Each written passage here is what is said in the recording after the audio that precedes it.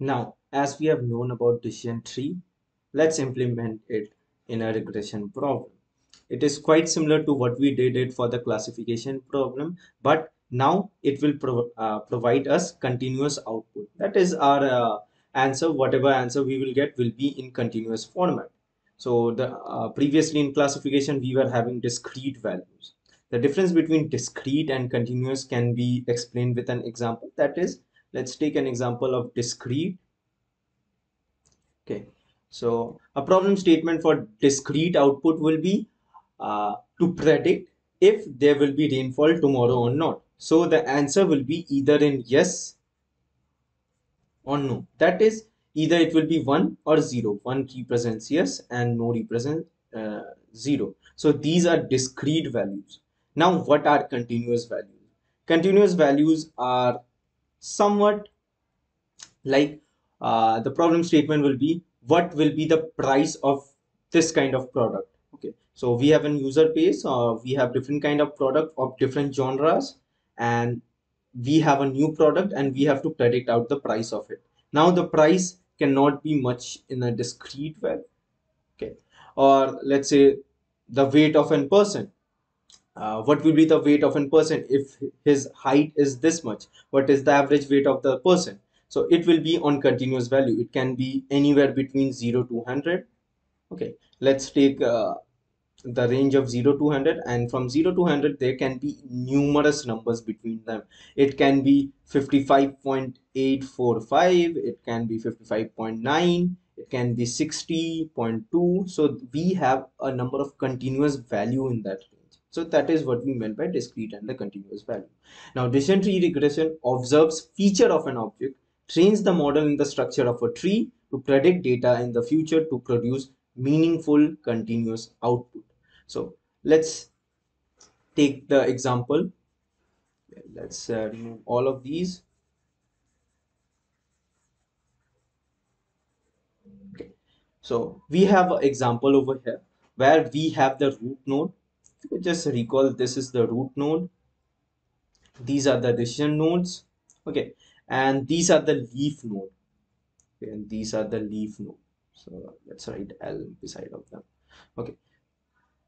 Again, one more way to read this is the parent node and this is the child node. This is the leaf. Again, this is the child node. So x1 is the child node of parent x2. That's how we can read it.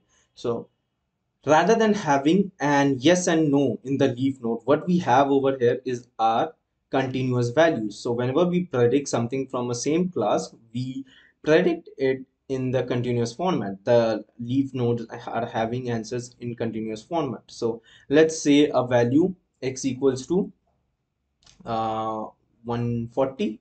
Okay, we check if x1 is less than 140 or not. If yes, it will move in the left. If no, it will move over here. So x1 is less than 20. No, so it will move over here. Okay, we come over here for x equals to 40. Okay, now we check if x is less than 170 or not. So yes, it is less than 170, so we move over here. So yes, again we check if x1 is less than 40 or not. So no, it isn't, so it moves over here. So the value that we get for x equal to 140, we get the value is equal to 0.7. So for 140, we have the value 0.7. That is how decision tree regression works. Let's look into from our data set. So we are using a data set. This is a real life example, real life practical example where the data set is again taken from some sources.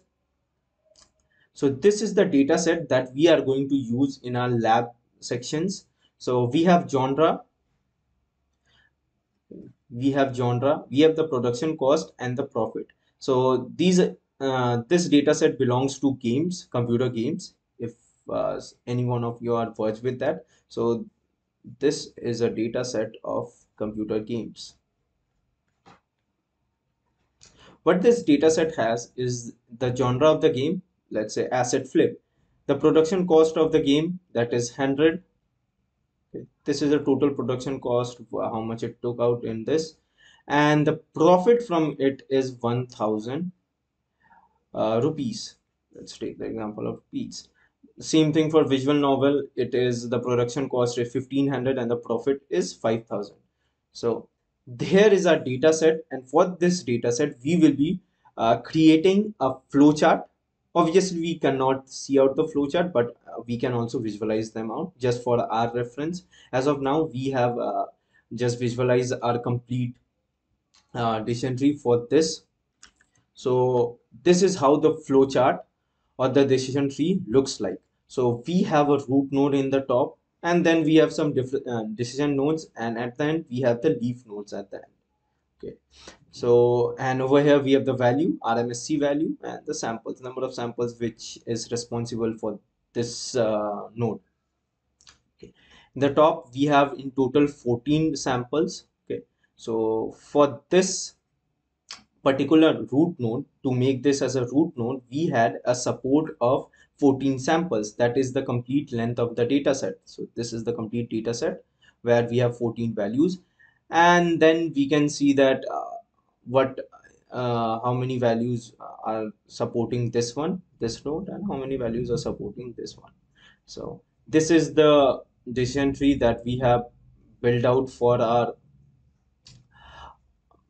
data set that we will be using in the lab section.